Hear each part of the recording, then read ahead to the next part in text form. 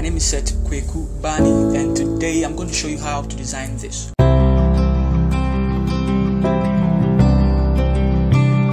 Alright, so let's go into Photoshop and then Control N. The new document will pop up for us to put in the dimensions that we want. Change here to pixels. If you've been watching my channel and my videos, you realize I like to use 1500 a lot. Now use 72 over here. Leave it at pixels per inch. RGB over here as well. But I'll leave it at color white. You could pick it from here as well.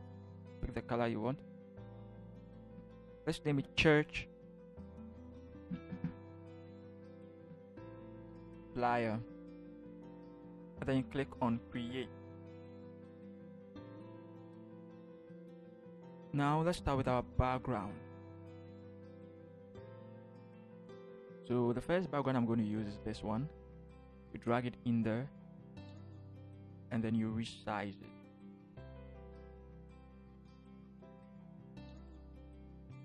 Resize it to the way you want it to be. I think let's push it in a little bit. Perhaps somewhere here is good. And then let's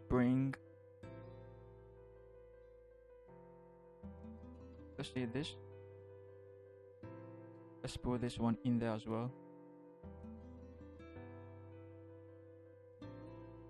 And then let's choose play. Let's use control. Rotate 90 degree counterclockwise. What is wrong with me today? Alright. So I think this is good. This is quite good. Could increase it a little bit if you want to, depending on how you want it to be. Okay, so now let's set this one to soft light. Change it. Let's change it. Let's see overlay. It's not what I was looking for. Let's use screen. Oh, screen is good. Let's use screen. We also want it. We don't want it to overlap with the other image. Let's pull it here a little bit. So this is good. Now let's duplicate it, and then this time let's set it to soft light overlay, and let's see. No. Let's do soft light, and this soft light is good. So let's give it a mask. Choose your brush. Make sure this is the soft brush you are using.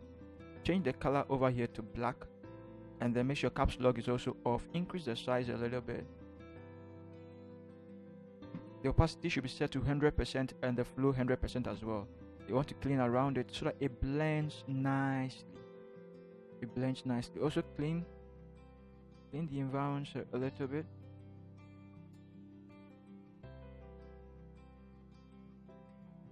Let's see. Okay, so still let's clean this side. Let's pick both images, and then let's enlarge it and drag it down a little bit. Let's pick the last image. Let's pick this one.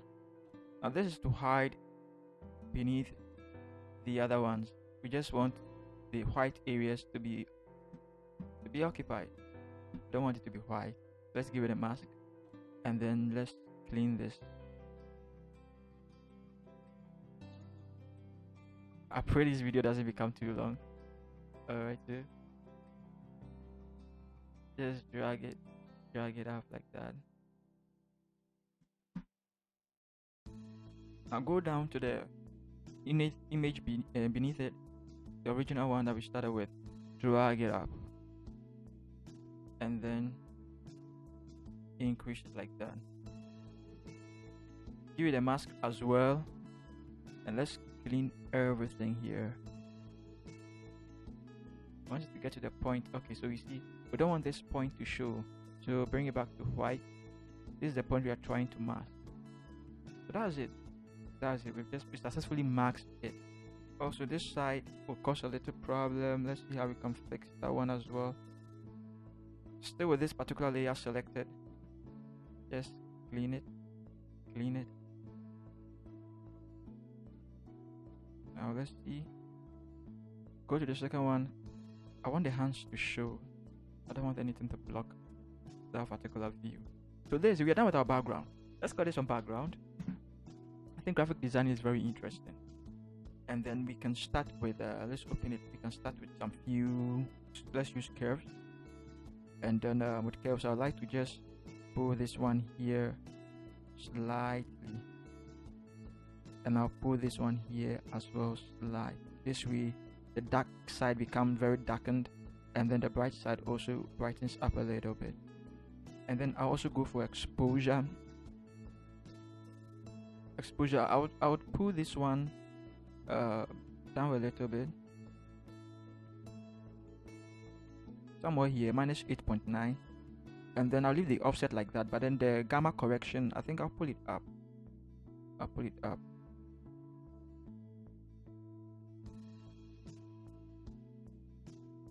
Around 0.50. 0.50 will be good. So we'll leave it like this. It looks too dark, and I know we'll come back to work on it. So let's deal with the theme now. Let's click on your text tool and then pick understanding. Paste it there. Let's change the color to color white. And then just so we can see it, let's make the font 80, the font size 80. Now we can see it clearly. Let's change the font itself to Marriott Pro. I'm going to leave a link to all of them in the description for you. Alright, so I'm going to select Marriott Pro, go down a little bit, and then it's MY, so Marriott Pro. This is it. And then let's set here to 80 as we did. It's regular. Also make sure this is selected. We're going to use color white. We've done that already. Now let's center it, pull it down here a little bit. We might end up working on it even more. Duplicate it and bring it down. Let's pick the rest of the details. Let's pick the prophetic. Let's paste it there. We are going to use a particular font I haven't used in quite some time now. It's Morganite. It has the feel of stillfish, but then it's quite good. It's quite good. Also brings some kind of beauty out of it. Let's choose black. This is it. And then let's set the font to 272. Also make sure this is thick and here is color white. Let's center it. Let's zoom in a little bit. Now this is what separates the amateurs from the professional graphic designers. The spacing. They know how to deal with the spacing. If it's like this, it's not going to look cool. Make sure it's quite closer. Not too close, but quite closer. This is perfect. This is perfect. Double click understanding. Let's go to stroke. Set the size to 1. Choose here, put it at outside, normal 100% color black. Awesome. Right click there and then copy layer style. Click on the prophetic and then paste layer style. What will happen is that the same layer style is going to be applied on the prophetic. We also want a stroke on it as well. Now duplicate it and drag it down as well, same, and then paste the details over there. Alright, now let's set the size to 211, and then let's set the color to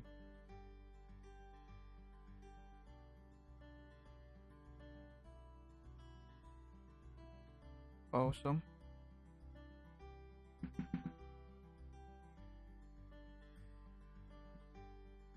Duplicate it. Let's type AND, end. But this time let's use Franklin Gothic Demi. Let's set the size to 74. And then also make sure this is ticked and then it's regular. Control T to transform it, and then right click and then rotate it counterclockwise. Now I want to pull it somewhere here.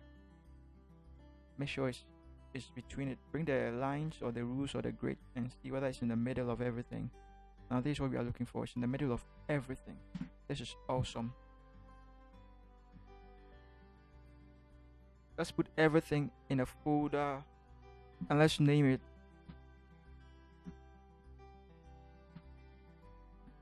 theme. The next thing we are going to work on has to do with the time or the date. Let's set the theme up a little bit. So you type over here and let's pick the rest of the details. Let's pick this. Let's paste it there. Let's choose color white. And then let's set it to Myriad Pro. Also make sure it is regular. Let's set the font to 42. Make sure this is also tagged. And then let's do something else. Let's select this online service and let's pick this yellow color. Now maybe one day I'm going to show you how to make your text look good. The secret behind it. Chances are you could do the same thing I'm doing right now, and then yours will not be better as mine. It is all because of the secret of using your typography or your fonts or your typeface or I mean typing. Your words, the way you place it and the way you deal with it, it's not going to make it look nice. There's a secret behind it. A graphic design has principles, and maybe one day I'll take you through them. Let's choose 6:30 p.m. and then let's also choose the same as well. If you want me to show you how to make your text look good, kindly comment below and then I'll create a video that will address that particular topic for you. Alright, let's pick connect, duplicate this one, bring it down and then paste it. Now this time we are going to use Myriad Pro as well. We are going to use condense and then you're going to set the font to 35. We're also going to make sure this color white, and then we're going to take this one off to make it small letters. Again, these are all secrets, are principles of a graphic design that I am obeying right now. It looks like I'm just typing something, but they are principles I'm using right now. But with that said, let me say that make sure all your text are not one color. So you can see all my text are not one color. I will encourage you not to use one text or one font throughout.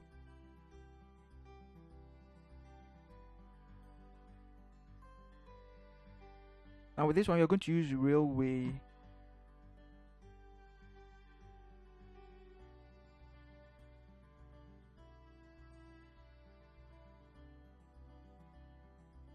Alright, we're going to use semi-bold. Want it to be a little bit bolder, carry more weight.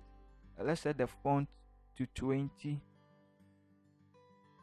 and then let's make it color black. But before we do that, let's pick a rectangular tool and then create a rectangle here. Alright, let's zoom in. Now let's pull this up. Click on your rectangle, double click on it actually, and then pick this yellow color. And then click on your text and let's change the color to color black. I know some of you are watching this video. You guys are very good. You guys are very good, because sometimes I receive certain pictures from you guys and I'm like, whoa, this guy is really speeding up, you know. So guys, keep on studying, keep on learning. The sky is the limit. So with this one as well, make sure you keep it in the middle of the rectangle. The exact space over here should be the exact space over here, or at least should seem like that to the eye. These are little nuances, but then they make much sense in the overall design. So please do not neglect this. Also keep it in the middle, keep it aligned. The next thing is that, let me zoom out a little bit. You realize that this is one category or one group. This is one group, and this is also one group. Okay, so with this group or with a theme group, I left some space, and then I brought this as well. Let's name it date and time, and let's name this handle. Alright, now after the theme, the date came, and then the handle came. 3 different groups. The space between the theme here and the space between the date here should be the same. If you miss it, your design is not going to look quite good. So every design you do, these are some of the little things that you should pay closer attention to. If you don't do that, you break some of the rules of the graphic design principles, and then it begins to look distorted. Okay, now I can see that it's too much. I don't want too much space there, just a little space. And so the handle too, I don't want too much space there, just a little space. So just a little space. Now drag the whole thing down.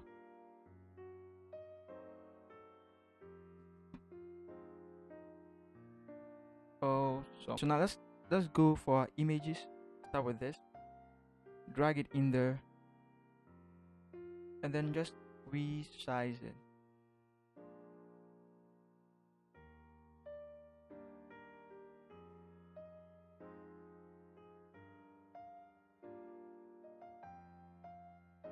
Now I like to keep the head on the same line of the understanding, and so let's see.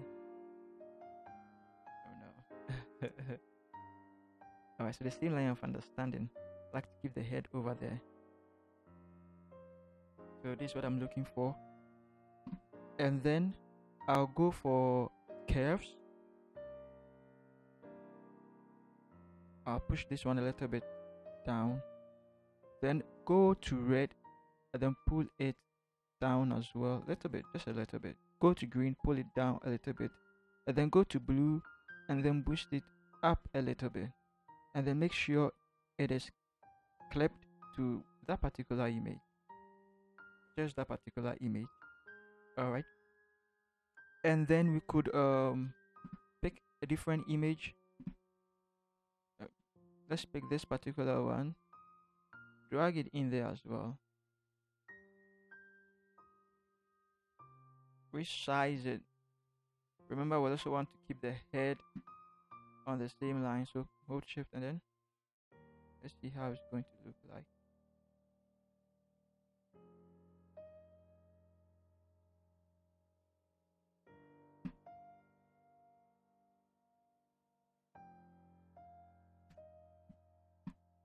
But there's some white strokes around the image. I don't like it. Let's put this one up. Let's clip it to it. Okay, so this is the image we are working on now. There's some white strokes around the image. I don't really like it. If you watch my other videos, I have been showing you how I've been doing it, so I'm pretty sure you are very familiar with it. You go to select, and then you go to select and mask, and then you keep the feathers at 19. You keep the smooth at 19. You keep the radius at 3. You keep the feathers, don't even touch it. The contrast, set it to 29 or 30. Shift the edge to -59, and then with that done, just click on new layer with layer mask, and then okay. Normally that's the trick. So now you can delete the image beneath it, and then let's use this particular one. So this looks good. Let's pick our curves, clip the curve to it, and then just move this side down. Let's see. Let's still move it down a little bit. I think this one fits it perfectly. Yeah, fits it perfectly. Let's pick color balance.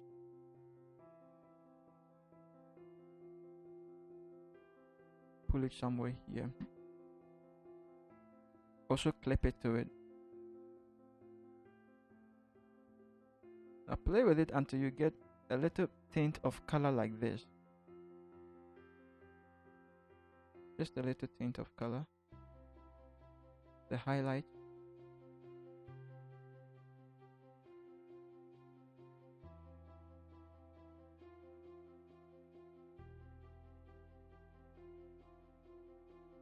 Okay.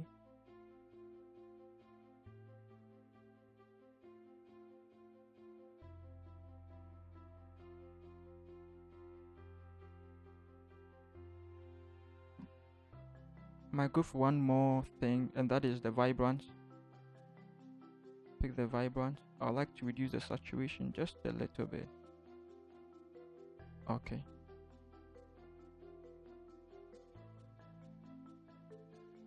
Now make sure with the vibrance you also clip it to it, else to affect the text as well. We don't want it to affect the text.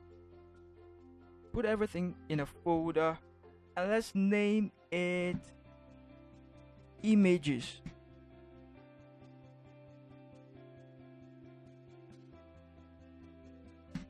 Alright, so there you have it. There you have it. Let's bring our logo. Let's put this one in the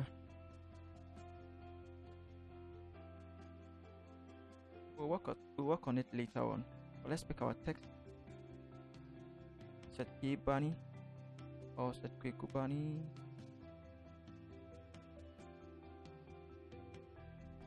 Paste it there. Change the color to color white. And then let's use Cambria.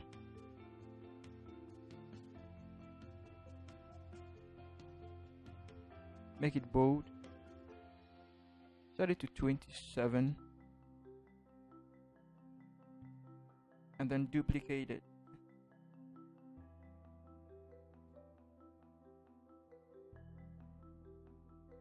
Let's pick the rest of the details. Okay, let's also leave it at Cambria as well. Let's keep it bold as well, but the size, let's change the size to 1.5. That's small. And then let's make the tracking 65. And then let's leave it at white as well. Let's push it up. Awesome. Now let's resize the logo image and then pull it up a little bit.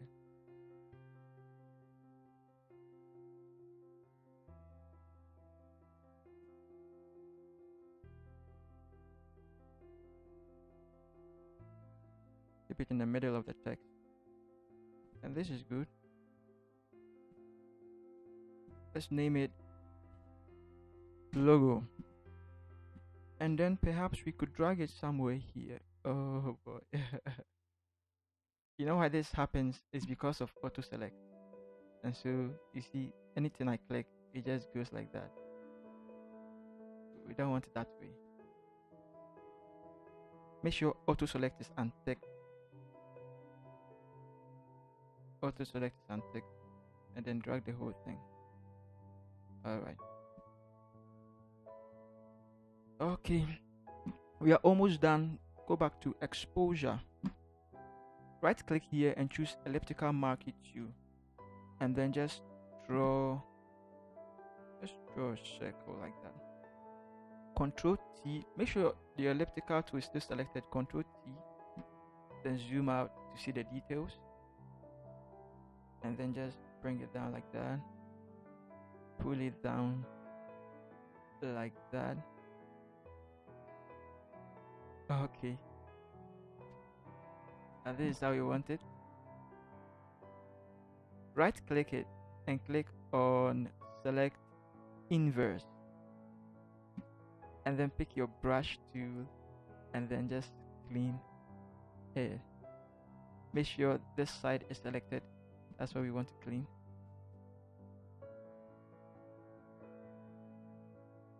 Awesome. So this is what we have now. Without this is how it looks. This is how it looks now. Now let's give it drag it up there somewhere here.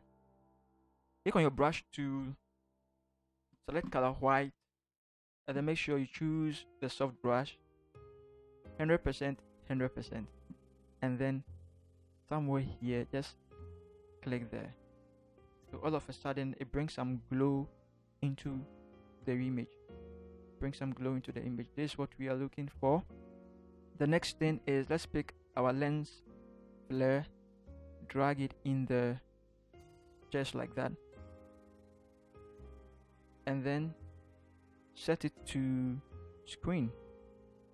Now resize it and drag it somewhere here. Let's go to curves and let's drag it down. Yeah, let's drag it down. So guys, there's it. And then you put it in the folder, you name it glow, and then let's go to gradient map, choose here, and then choose black. Now somewhere here you can just click here, and then let's choose this particular color.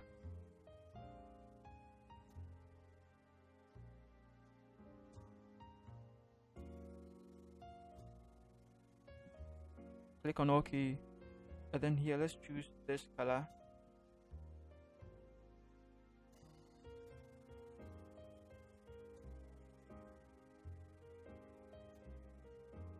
Alright, click on OK, and this is what we have. Let's set it to overlay, and then let's set the opacity to 45, and this is what we have. You also want to go to the images. This is the images. Go there a little bit and drag it down. Drag it down tremendously, because you want it to blend with the background. Click on the other ones as well. Also blend it. Don't do it too much, just a little bit. Okay. Alright. So this is what we have now, guys. I love you all. Please don't forget to subscribe if you haven't done that already. Like this video. Also hit the notification bell so that anytime I upload new videos, you won't miss out on any of them. You'll be one of the first people to receive them. I also like you to comment down below. Let me know what you are thinking. Let me know some of the things that you want me to create, or some of the suggestions that you have. If there's anything bothering you, kindly feel free to comment. I love you all, guys. Peace out.